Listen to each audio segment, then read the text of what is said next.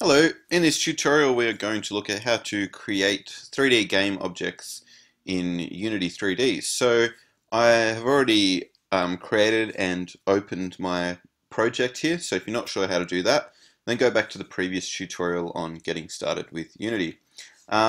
So you can create a whole range of different 3D objects in Unity, such as cubes, spheres, cylinders, things like that.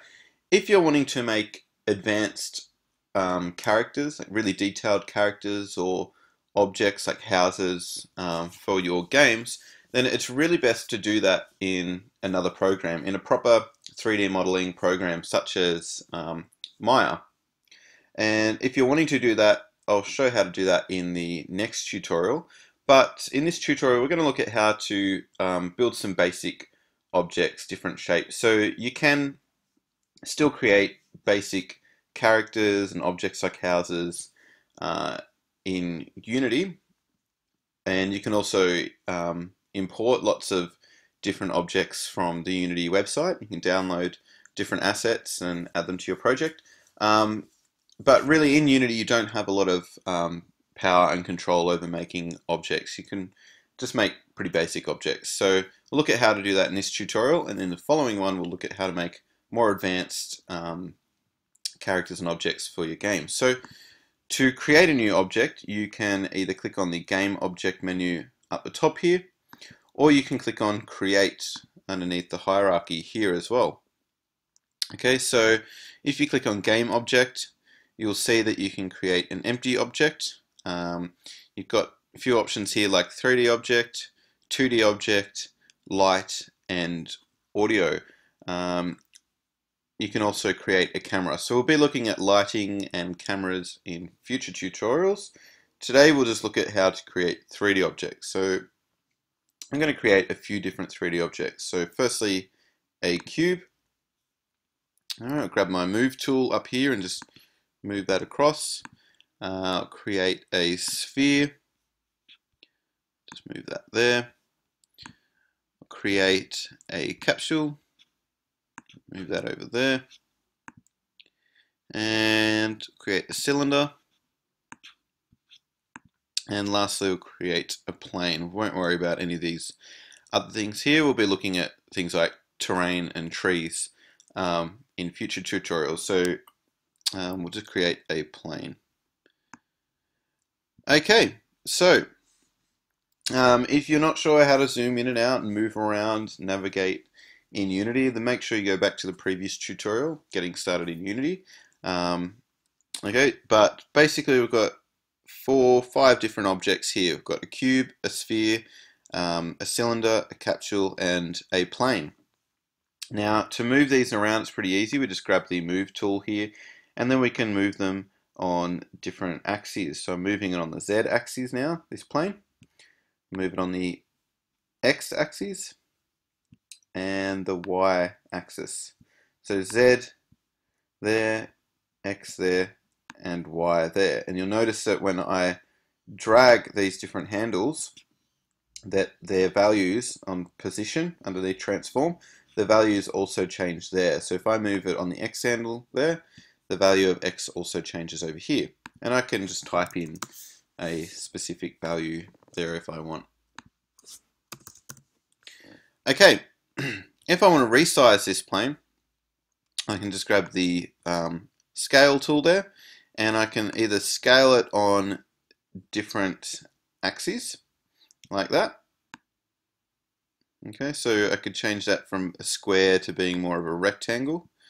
But remember, it's a plane, so you can't really change the thickness here. If you're wanting to have like a thick object, like a thick rectangle, then you should really create a cube and then modify that to become a rectangle. Okay, however, so I can change those values there. Remember, I can also change the values there for scale as well. So just like changing the values for position manually here by typing them in, you can also change it for scale as well. All right. Okay, rotation as well. If we grab the rotation tool there, we can rotate our plane around rotating it on the y-axis right now by grabbing that yellow handle right there. If I grab this red handle, I'm now rotating it on the x-axis. And if I grab this blue one, I'm rotating it on the z-axis. Okay? All of the objects that I've created show up here in the hierarchy. So all of the objects for the current scene are visible there in the hierarchy. Notice though that they're not visible in the assets panel. So they're not actually like files that will exist in a folder, like like terrain or like textures, or models that have been imported. These are just game objects that are relevant to this current scene. They'll show up in the hierarchy here. Okay, if I go and create textures for these objects, then the textures or materials will show up down here. And that's what I will be doing in one of the next tutorials. We're looking at textures and materials. Okay, now with the scale, we just have a look at the scale tool and go to this cube. Just pan across. With the scale tool, as I mentioned, you can scale on different sides, so we could stretch this cube out to become more of a rectangular prism. But if I just undo that, Command Z, we can also scale by clicking on that little box in the middle there and dragging that in and out, and that will keep the object same scale, so it will uniformly scale and resize this object. Okay, so it's very good if you want to resize a sphere, then just grab it from the middle. Okay, and notice over here that all of the values for X, Y, and Z are the same on scale. Okay, when you create objects, it's a good idea to rename them. So firstly, I might just delete this plane or get that out of the way. So I can just click on the plane, and I can go over to the hierarchy here, click on the plane, sorry, over in the hierarchy, and delete it, which might not work on the keyboard. So if you just right click, then we can click on delete. Okay, so just move this sphere over a bit. Now, say if I was going to have this sphere as like a beach ball in my game, then I can click over here and rename it there to beach ball. Okay, it's really up to you how you name your objects. I think it's a good idea to use camel case or just one word, or you can start in a capital letter. It's up to you. Just remember with things like scripts, they can't have any spaces in the name. So it's just a good idea to get in the habit of creating objects and files that don't have any spaces and that are named in the same fashion across the entire game, or across the entire project. Okay, so now, oops, did I actually change that? Beach ball, hit enter. So just remember to hit enter or return after you change the name there. And over in the hierarchy, it's also changed there. Now, what if I wanted to actually start making an object out of different shapes? Well, what I can do is I can move this cube over here. I can just push it inside that sphere and then lift it up. Just pan around here. Move that to somewhere in the middle. And we could actually make sure that it was right directly above this sphere by changing the values, the position values on there as well. So we can manually type in the values there. So for Y here, we could change that to 5. Z, we could change that to -16. X, we could change to 10. Okay, so 10, 5, -16. So we could click on the cube, change X to 10, could change Y to 5, and Z to -16. Now, if we just move that straight up, it should be right in the middle of that sphere, directly above it. Okay, so now if we wanted to make this an object, we wanted to actually make this one object with different components, then basically we can grab the cube here, and we can drag it in the hierarchy. We can drag it onto the beach ball, and now we can see why this is called hierarchy, because when we click on this arrow next to beach ball, we can see cube underneath it, sort of indented to the right there in the list. So this is called the parent-child relationship. So the cube is now actually a child of beach ball. Beach ball is a parent of cube. So if we just click out here anywhere and then click on this object here, notice that when we click on it, it highlights beach ball, but in here in the scene view, it's highlighted everything, so the beach ball and the cube. If we go and move, it's moving everything, so it's moving both components. If we if we rotate, it's rotating both components. If we scale, it's also scaling both components. So when we click on an object, it will select its entire hierarchy, or all the components that belong to it. If we wanted to just go back and resize this cube, then we can just click directly on the cube. So if you click on the beach ball, it's going to select everything in its hierarchy, so everything below. And if you click on the cube, it will just select the cube. You can also select your objects here in the hierarchy. All right, if you decide that you no longer want the cube to be a child of the beach ball, then you can just click and drag that out. Okay, so just click and drag it down to this empty area here. So you can basically, if I just undo that again so that it's back in there, you can basically have many objects joined together. Let's just move this over here, and you can have many different many children under an object. So maybe we'll just grab this cylinder and we'll put that onto the beach ball as well. So now if we grab that beach ball, all of these objects are now connected or joined together. But we could also make the cylinder, we could also make that a child of the cube. So now there's the beach ball, which has a cube as a child, and a cube has the cylinder as a child.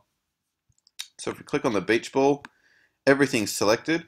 If we click on the cube, then just the cylinder and the cube are selected. And if we click on the cylinder, then just the cylinder is selected. Okay, so that's the hierarchy, and that's the parent-child relationship in Unity. It's quite useful for making characters and different objects. So for example, if you wanted to create the character, then you could create the main body, and then that could have children there. It could have arms, it could have legs, could have eyes.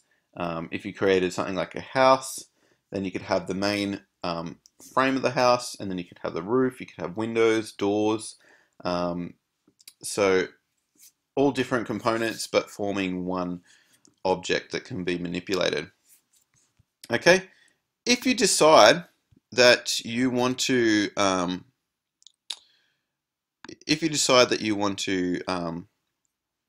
use this object a lot in your game, you can actually make a prefab.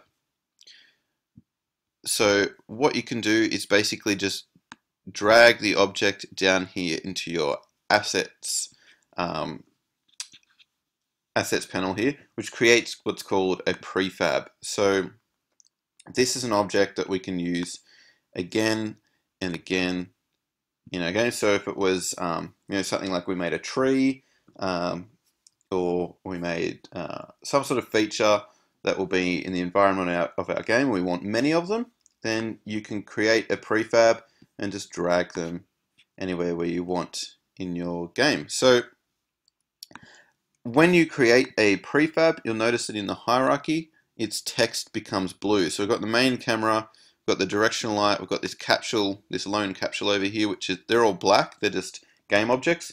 But all of these ones that are now blue, those are prefabs. So if we click on this prefab here, and we scale it, it's not going to affect all of the other prefabs there that we've made.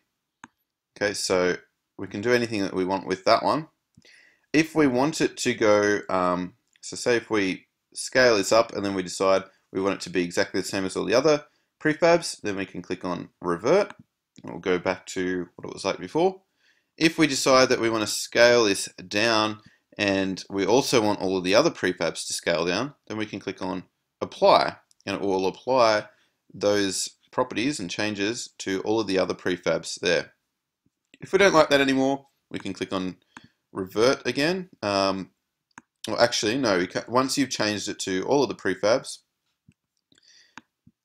it will just, yeah, it will just stay like that. So if we want to scale that up again, and we want all of these scaled up, then click on apply. Okay, so that's something called prefab. So any object in your hierarchy that you have created in a scene here, so it's this capsule here and this beach ball here, they only exist in this scene. But if you want to create these objects and use them across your game in multiple scenes, or you want to use them many times in a single scene, then it's a good idea to just drag them into your assets panel and create a prefab out of it. So you might spend a lot of time creating an object with all its different components. You might add materials and textures.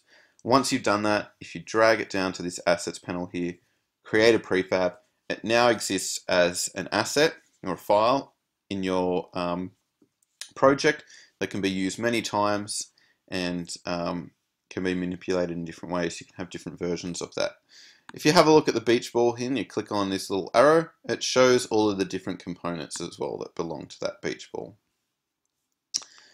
Okay, so that's basically how to create objects, or 3D objects and shapes in your game. We'll look at lights, we'll look at different cameras in a future tutorial. We'll also look at how to add materials and textures to these shapes, and also how to add terrain and many different objects like trees to a game. Alright, thanks for watching.